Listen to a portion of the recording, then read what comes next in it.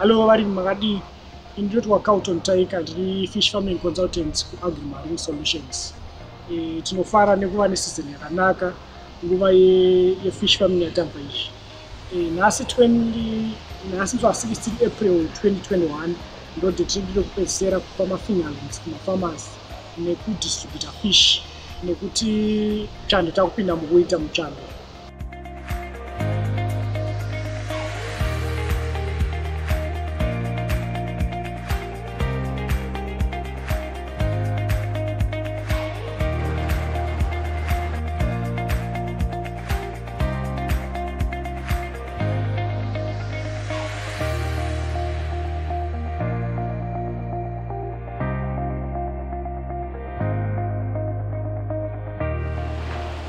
New farmers, so we got our first fingerling from Agrimarine Solutions, and we are farmers in Harare South, so we bought almost 4,000 fingerlings and we're given extras in case. Yeah, I think their service is good. Hopefully we'll get a good yield from this. So is it your first time or you have once did it before? No, this is our first time. This is our first project. It's your first time. And their service, you like it? I think it's good. Can't complain. Thank you very much. Hi, good afternoon. My name is Tinashe Midzi. I just purchased my 1,000 fingerlings from Agrimarine. I'll be supporting their business as they are reliable suppliers. I made my order yesterday, and within 24 hours I've received my order. I'll actually be purchasing the high quality feed too, and I encourage you guys to also participate in this fish farming endeavor. I am doing my fish farming and I'm based in Shawasha Hills, Glenlo. Thank you. So as you know, as Agrimarine Solutions, we try by all means to help my farmers to grow a fish and to one market a fish to also distribute a fish in Zimbabwe. So to encourage my farmers to never ever harvest a fish, tibatani, take a fish from you, then to go take a fish in my markets because fish is prices are high. It's no tango fish in tango in. Then in your winter, as you know, channel fit a fish per growth rate. So we introduced my greenhouses. It will cover my fish ponds so that my temperatures you don't maintain from 27 to 32 degrees Celsius. And our optimum temperatures do a fish My name's Arthur Meakin. I'm starting a very small fish farm. I've come to buy the fingerlings and the food to get going. And we see how it goes from there. Hopefully it won't take too long to get off the ground. Today I've bought 1,000 fingerlings and 30 kgs of starter food. So it's a project which my son wanted to start up, and unfortunately I've got to do all the donkey work. Yeah, so hopefully if it gets off the ground we'll be doing quite a bit more. Good day farmers, my name is George Tafarata Firei and I'm an aquaculturist here at Agrimarine Solutions. So I'm just going to do a brief demonstration of how you introduce the fingerlings into a pond. So this packaging that I have here is what we call the oxygen bag. So there are fingerlings, there are about 1,000 in this bag, and they should be safe for the next 24 hours, 24 to 36 hours, depending on how big the fingerlings are. So what you do when you get here at Agrimarine Solutions, we give you the oxygen bag and you go with it to your pond. So when you arrive at your pond, what you need to do, you float this oxygen bag on top of the pond water for about 15 to 20 minutes. The reason why we do this is we want to climatize the conditions that are in the bag. They should be at equilibrium with the conditions that are already in the pond in terms of the temperature, the pH and other water quality parameters. So after you have done the climatization for like 20 minutes, you now open the bag. Open this side and then you take 50% of the water in the pond, then you put it in the oxygen bag. So after you've introduced the fingerlings into the pond water, the next step is to let them climatize and get used to the environment for about 3 days. So between the period of day 1 that you have introduced them to day 3, they'll be feeding on the plankton. So we recommend farmers to have the plankton booster applied into the pond, I mean, before you have introduced the fingerlings, because they should be eating the plankton during the period of 3 days that you're not feeding them. In terms of feeding now, which is the 3rd day that you are going to feed the fingerlings, you feed the fingerlings 4 to 5 times a day. That is when they are still fingerlings.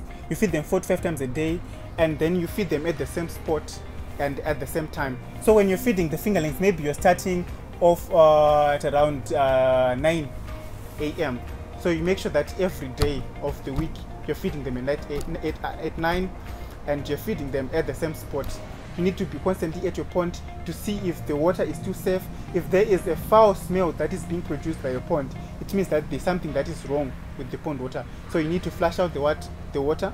So I recommend that you change your water twice a month to just make sure that you're diluting the effects of toxicology that is happening in the pond water.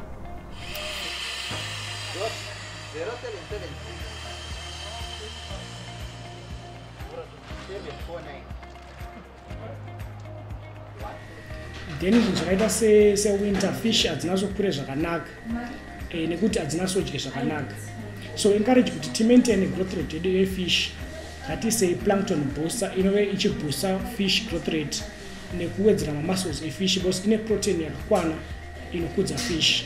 Plankton booster inowanikwa iri muliquid format, inoiswa mupond kuti mugare mune manutrients akakwana kufish.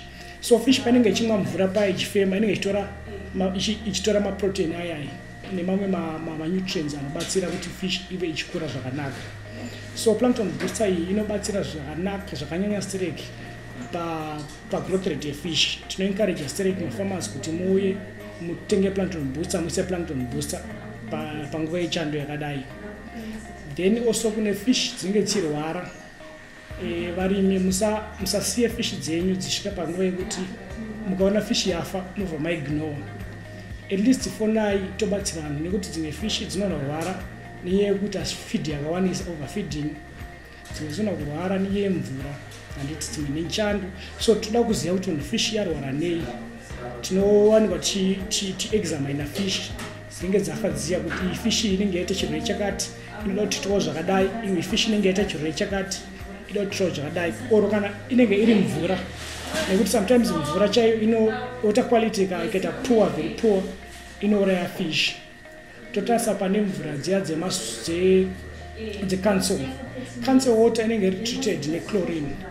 So chlorine inoaffecta fish zvekuti hadzizonasokure mushe, plus dzinoitika madiseases. Pane anonzi gas bubble disease anoitika kufish, anokonzesa kuti gallbladder rive richiwanda mvura richizvimba. So zvakadaro totreata futi mvura like zvana chlorine inoda kutreatwa. So we have to know kuti chii chaitika problem iri papi, imvura here kanti ifish kanti ifeed. So tine also filters, carbonated filters anocleana chlorine. So zvinova zvinhu zvatichibatsirana kuti tive tichikudza fish dzedu zvakanaka dzine utano. Tinodze Florence Veyapi, ndinobva kuHot Springs Ward 5 Chimanimani, ndauya kunotengawo mafingerlings angu. I need to start project yekuchengeta hove, kufuya hove. Saka from my recommendations andakawanawo nemamwe mafarmers vakangonti director vaagrimarine, ndosaka ndiri pano nhasi. Ndatenga fish dzangu about 6,000 zvimafingerlings zvandoda unoiswa ikoko kuti nditange project iyoyo.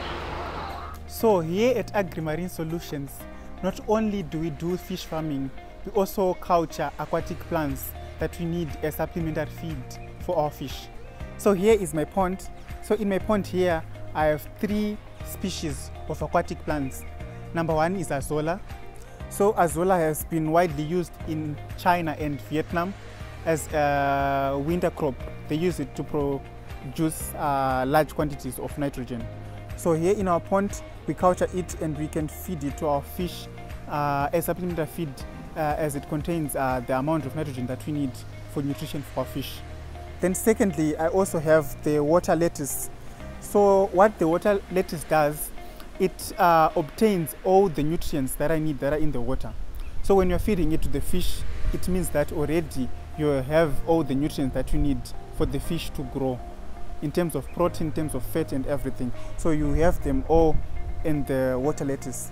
Then lastly but not the least, we have the duckweed. So this is one of the important weeds that I've been trying to use in aquaculture. So duckweed contains 92 to 94% water, and there is a high content of protein in the duckweed. So we've been using duckweed to feed our fish as a supplementary together with the maggots, and by incorporating the duckweed and the maggots together with the supplementary feeds, we have required grams per 6 months.